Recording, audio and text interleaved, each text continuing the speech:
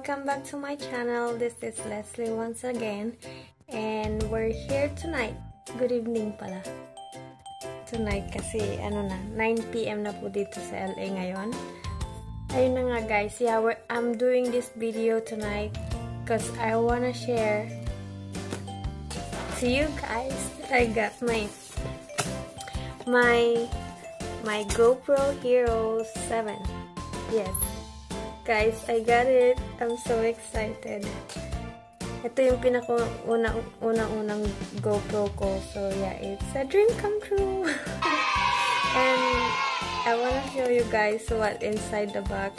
And also, I got this from Best Buy for almost 12,000 including the tax po sa Philippine peso. Hindi ko lang alam kung magkano dyan sa Pilipinas. So, yeah. Tara guys, buksan na natin, i-explore na natin. Tingnan natin kung ano yung yung mga features ng GoPro 7. Ayan siya guys. Sabi dyan 10MP, 10 megapixel. Tapos 1080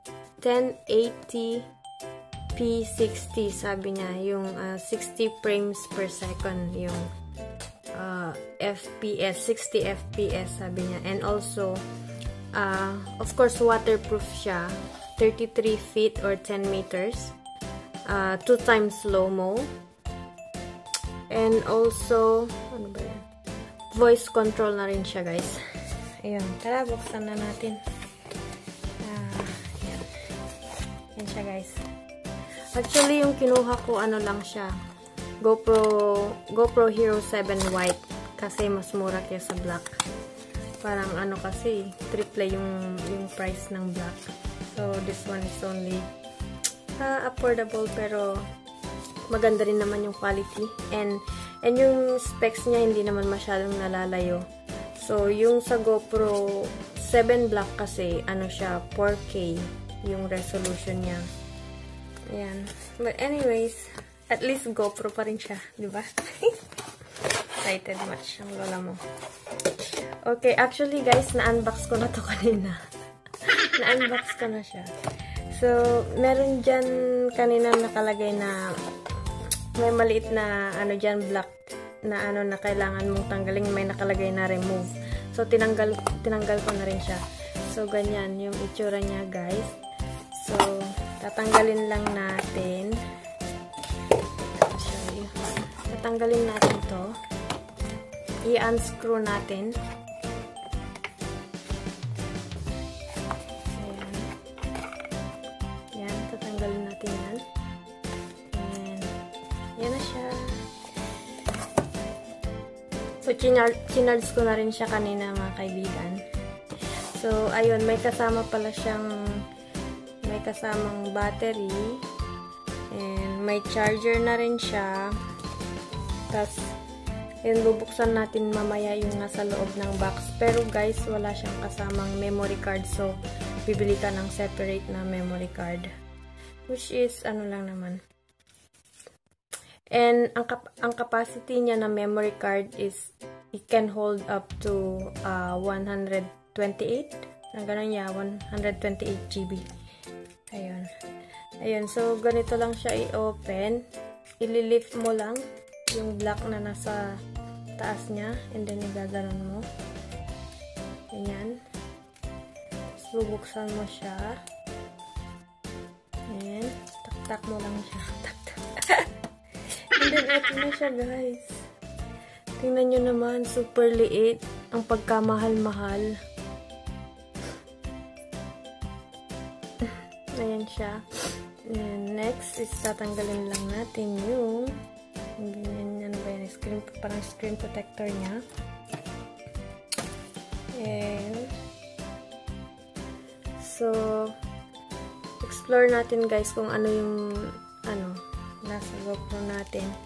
Ito yung niya, turn on mode. Ayan siya.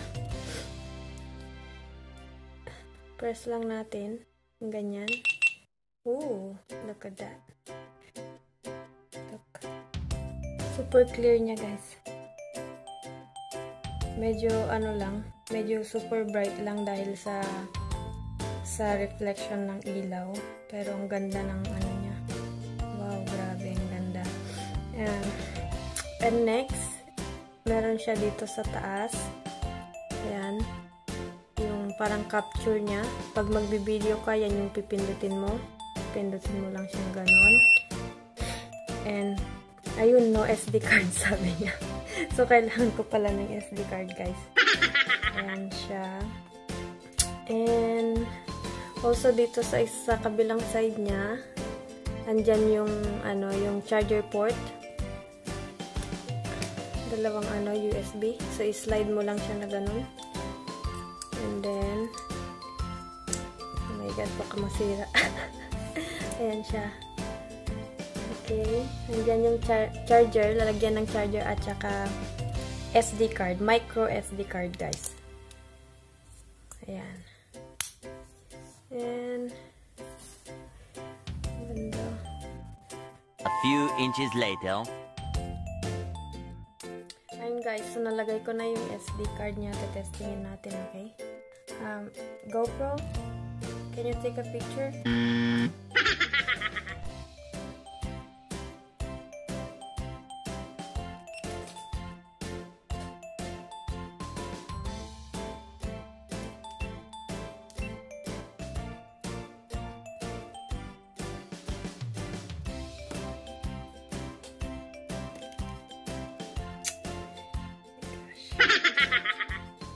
So guys, I just wanna show you everything na nasa loob ng box.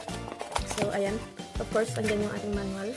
Yung manual na hindi naman binabasa. Ayan.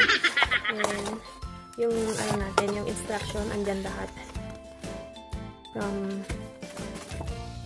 From downloading the app until you attach your GoPro to your helmet. Ayan siya. Ayan, very detailed naman siya, guys. So ang isa pa lang ng GoPro, kasi first time ko lang yun. Ngayon ko lang 'to nalaman na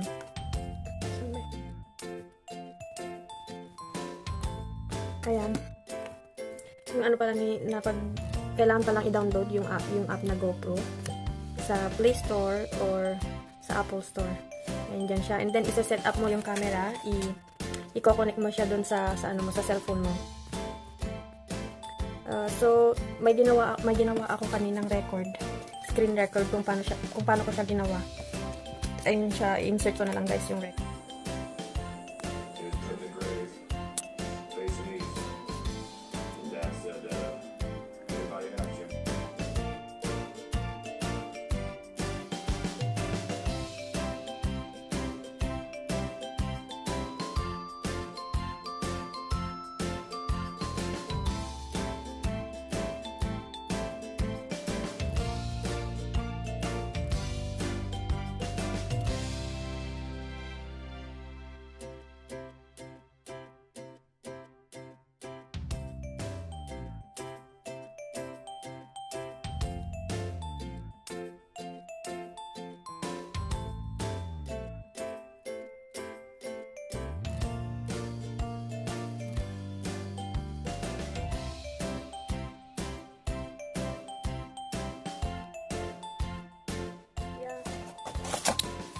Meron din siyang sticker na kasama. Ayan, sticker.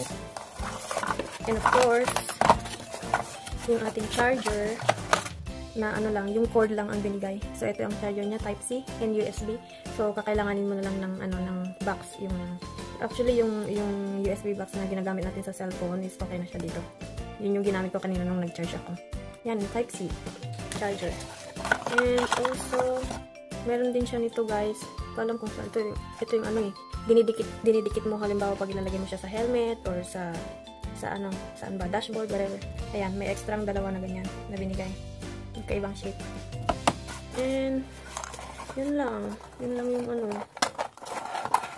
yun lang yung kinaya ng yun lang yung kinaya ng 10,000. Charger, GoPro, and yung battery na nasa loob niya. And aside from that, guys, bumili din ako ng tripod mounts. Para may handle siya. Testing. Yes, and also, guys, gusto ko lang din idagdag, rin po siya, touchscreen po siya. And also,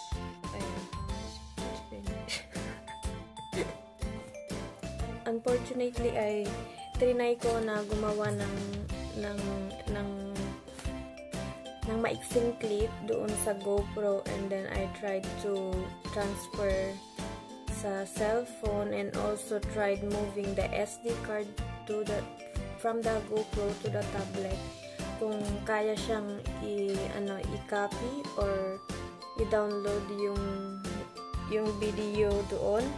But unfortunately guys, hindi niya kaya. So yun na nga, doon ko na rin ginawa kanina yung closing nitong vlog na to. But then sabi doon sa file unsupported, blah blah ganyan. So feeling ko masyadong mataas yung resolution or whatever ng video na galing sa GoPro, so hindi kinaya ng tablet or ng cellphone, baka kailangan ng computer. So ayun guys, naku po, dagdag gastos na naman to. Yeah, thank you guys for watching this vlog, and I hope you guys had fun unboxing the GoPro HERO7 White. And also, thank you po sa lahat ng mga sumusuporta at nanonood po ng mga vlogs ko. Thank you for Sir Jerry Vlogs. Thank you so much for the support. I hope you guys don't forget to subscribe to my channel, like and share, and also comment on the box down below for any suggestions, questions, and also open din po ako sa mga corrections or anything para ma-improve yung vlog ko. Sana guys, nag-enjoy po kayo. And kung may suggestions man po kayo, or basta comment lang po sa box. See you guys on my next vlog. And have a good night. Bye!